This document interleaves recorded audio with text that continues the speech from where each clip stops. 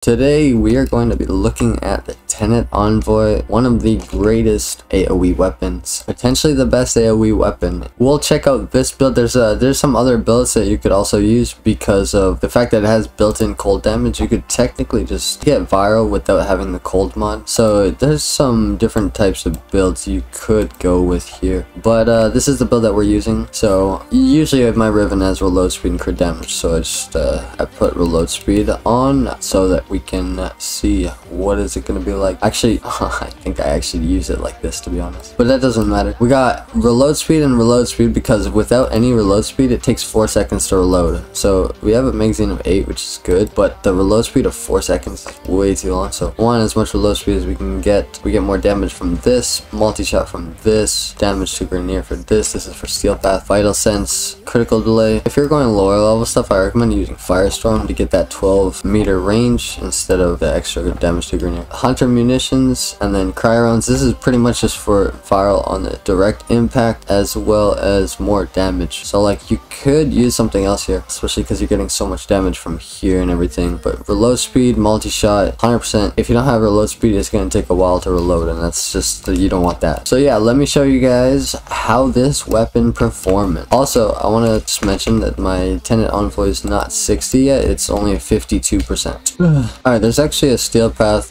mission in the Void, so I'm going to use Prime Bane of Corrupted, and I'll show you guys what this look like in a higher Steel Path fissure. Not endurance, just extermination, and I'm going to do it solo as well, which I would never recommend to do relic solo. The only reason I'm doing this is so that I don't have other people making it super easy buffing me, etc, etc. These guys are pretty much already dead. You see that? Look at that AOE size though. That's without Firestorm also. So yeah, this thing one-shots these Steel Path enemies like no problem. Like my tonkor's 60 and my Tenet Envoy is only 50, right? Like look at how fast this is going, one shot.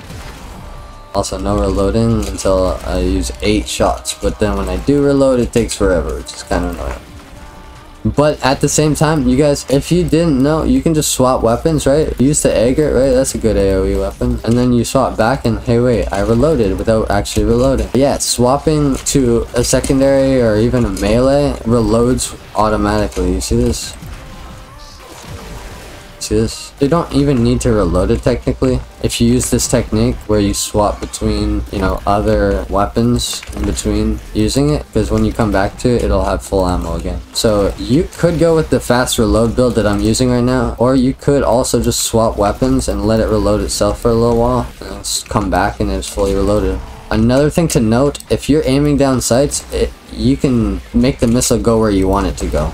As you can see, it follows the laser, but at the same time I recommend not aiming down sights unless you're just doing it just for the fun of it, because as you can see it's okay. Well, that's a bad example. Hold up. So like, let's just check this out. Okay, aiming down sights,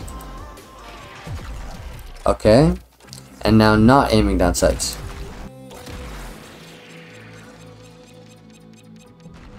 Okay, compared to this, you see how big of a difference that is? You see how slow it is? It's like a third of the speed or something. So that's why aiming down is okay, you know, for just like, here's how I use it personally. If you're gonna aim down sights, oh my god, all these X machines all at once. Can you guys just chill?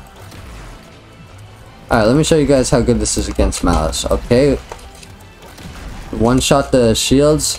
And then I didn't even need to 3-shot it. It would have been dead in 2 shots, and this is with a 50. Imagine a 60, right? So yeah, it kills faster than the tonkor, but it also has a slow reload. So if you're willing to swap weapons in between when you're using it, you don't even have to. You can actually just melee too.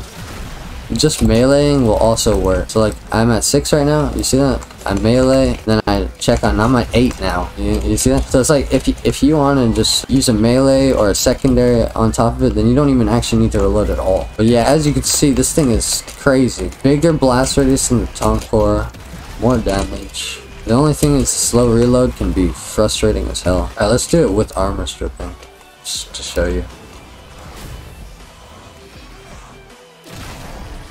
130,000 viral. Crazy, dude. Look at that. Boom. Boom. Red crits. Oh my lordy. Eximus units? Bro, Tonkor takes way more shots to kill these Eximus units, I swear. Look at this envoy. No, I'm just kidding.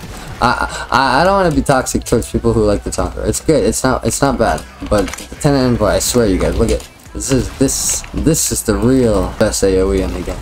This is the real best AOE in the game. Boom. Boom.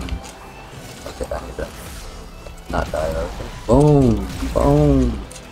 Boom. And for arcanes, I think I have Avenger. Okay, so as you can see, alright, I hope you guys enjoyed that video, and if you did, make sure to leave a like and comment below what kind of weapons you want me to show you, like what kind of builds you want to see next time, or what kind of warframes, or what kind of content you're looking for. What kind of questions you have, leave it in the comments. I am taking requests, okay? So let me know what you want, and I will do it as long as it's not too crazy. Yeah, thanks for watching, and have a great day. I love you. Goodbye.